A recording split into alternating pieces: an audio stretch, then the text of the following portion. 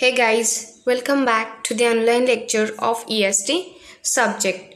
So, what we have seen last time? Yes, we have seen last time we have started with chapter number 3, that is ecosystem and biodiversity. And at that time I told you that first we will learn all about ecosystem and then we'll move further towards biodiversity. So today also we are going to complete few points of ecosystem what we left. So let's start today's lecture. Okay, moving ahead, first tell me, just recall what is ecosystem. Ecosystem, it's nothing but living things, non-living things and the environment. Each and every part of this nature they called as ecosystem. So today let's see what we are going to see. Okay, the next point is functions of ecosystem. The functions of the ecosystems are as follows. It regulates the essential ecological processes, supports life systems and renders the stability.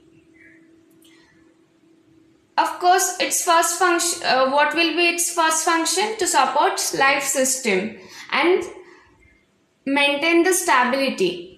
It is also responsible for the cycling of nutrients between biotic and abiotic components. See, nutrients are required by both biotic as well as abiotic components. Now, you might ask how abiotic component they need nutrients. Take an example of soil. Soil is a abiotic component, but still soil should be nutrient so that we can get a good food. It maintains a balance among the various trophic levels in the ecosystem. We will see next what is trophic levels. Then, it cycles the minerals through the biosphere. The biotic components help in the synthesis of organic components that involves the exchange of energy. So, these are the few basic functions of ecosystem. Then, let's see next point. Now, energy flow in ecosystem, or this can also be called as food chain. So, can you see one diagram here, one image here? So, who is the main source here? Can you guess? The main source is sun. And if you observe in the figure, it starts with sun, grass, deer and then ends with one of the wild animal, wolf. So again, is there any arrow goes back to the sun? No. So food chain starts always with sun or grass, then ends with one particular living thing. So this is a food chain. The order of living organisms in a community in which one organism consumes other and is itself consumed by another organism to transfer energy is called a food chain. Food chain is also defined as a chain of organisms existing in any natural community through which energy is transferred. So in food chain, what is the main purpose of food chain? Energy transformation. Every living being, irrespective of their size and habitat, from the tiniest algae to giant blue whales, need food to survive. Food chain is structured differently for different species in different ecosystems. Each food chain is the vital pathway for energy and nutrients to follow through the ecosystem. Food chains were first introduced by the African Arab scientist and philosopher Al-Zayed in the 9th century and later popularized in a book published in 1927 by Charles Elton. Now, as I said just now, a food chain starts with plant. Of course, food chain starts with plant, but who is the main energy source for everyone, even for plants also? Of course, sun. A food chain starts with a producer such as plants. Producers form the basis of the food chains. Then there are consumers of many orders. Consumers are organisms that eat other organisms. All organisms in a food chain except the first organism are consumers. Plants are called producer because they produce their own food through photosynthesis. Animals are called consumers because they depend on plants or other animals for food to get energy they need. Am I right?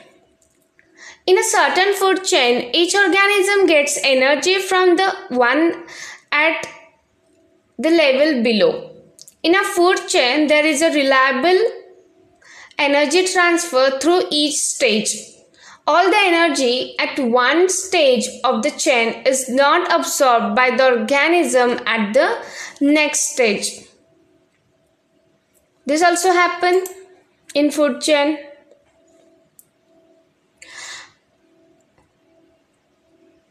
During this biological process, light energy is converted into chemical energy and is passed on through successive levels. The flow of energy from a producer to a consumer and eventually to an apex predator or a detritor is called the food chain. Dead and decaying matter along with the organic debris is broken down into its constituents by scavengers. The reducers then absorb these constituents. After gaining the energy, the reducers liberate molecules to the environment which can be utilized again by the producers. So this is all about food chain. Now let's see what's next.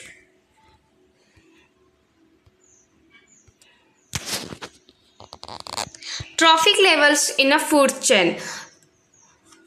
Trophic levels are different stages of feeding position in a food chain, such as primary producers and the consumers of different types. Trophic levels is nothing but what? It's a feeding position in a food chain. Where are you exactly in feeding position? Organisms in a food chain are categorized under different groups called trophic levels. They are as follows. First trophic level is producers. Producers, otherwise called autotrophs, prepare their food by themselves. They form the first level of every food chain. Plants and one-celled organisms, some types of bacteria, algae, etc. come under the category of autotrophs. Virtually, almost all autotrophs use a process called photosynthesis to prepare food. Then, the second trophic level is consumers. There are consumers who depend upon others for food. Primary consumers, they are second trophic level. Primary consumers eat the producers. They are called herbivores. Deer, turtle, and many types of birds are herbivores. And the next one is, of course, secondary consumers. They are third trophic level. Secondary consumers based at the third trophic level eat plants and herbivores. They are carnivores, and in a desert ecosystem, a secondary consumers may be a snake that eats a mouse. Secondary consumers may eat animals bigger than they are. Some lions, for example, kill and eat buffalo. Of course, see what is the size of lion and what is the size of buffalo, but still, lion eats buffalo. The buffalo weighs twice as much as the lions do, right? Now, tertiary consumers. See guys, its pronunciation is tertiary, not tertiary. Those who belongs to Marathi medium. Even I do. Tertiary I was calling, but it's not tertiary, it's tertiary consumers. Tertiary consumers are animals eating other carnivores. The secretary bird in Africa, and the king cobra specialize in killing and eating snakes, but all snakes are carnivores. The leopard seal eats mostly other carnivores, mainly other seals, squids, and penguins, all of which are again carnivores. Now, and the last is decomposers. You know what you mean by decomposers, right? Decomposers, which don't always appear in the pictorial presentation of the food chain, but play an important part in completing the food chain. See, we never ever show decomposers in a food chain diagram, but yes, though they are very important part of food chain. These organisms break down dead organic material and waste. Fungi and bacteria are the key decomposers in many ecosystems. They use the chemical energy in dead matter and waste to fuel their metabolic processes. Other decomposers are detritivores. Understanding the food chain helps us to know the feeding interrelationship and the interaction between an organism and the ecosystem. It also enables us to know the mechanism of energy flow in an ecosystem. So guys, there might be a MCQ like by which concept we understand there is a energy flow. Of course, it's a food chain. Food chain mainly shows there is a transfer of energy from one organism into another. Now let's see next point. Now again, the second important point is food web. See guys, there is a small difference between food chain and food web.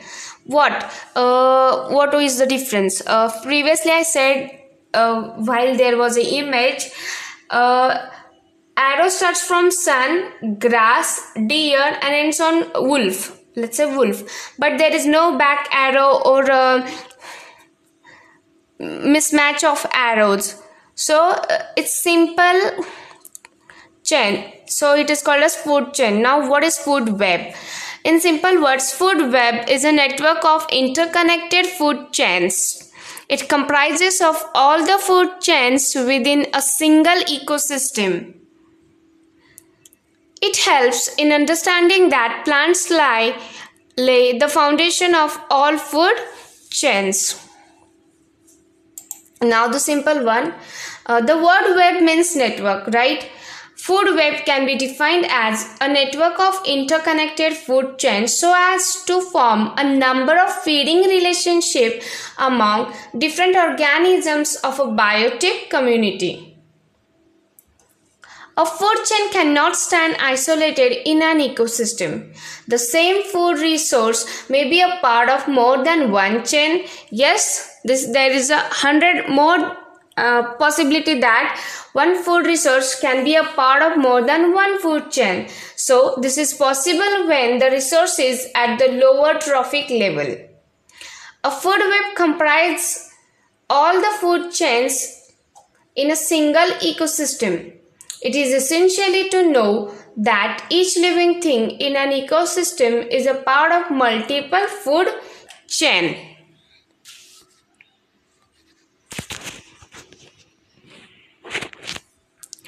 A single food chain is a single possible path that energy and nutrients may make while passing through the ecosystem. All the interconnected and overlapping food chains in an ecosystem make up a food web.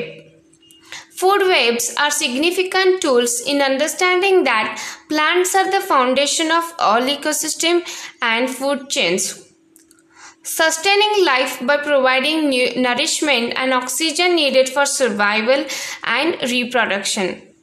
The food web provides stability to the ecosystem.